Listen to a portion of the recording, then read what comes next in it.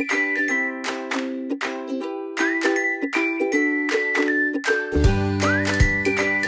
the idea of the art sculptures, it's more than just a sculpture, it's more than just architecture. What I thought about it from the beginning is that it's an installation in which these pieces can be interactive with people. I believe is that people could see the pieces and understand the art that has been produced.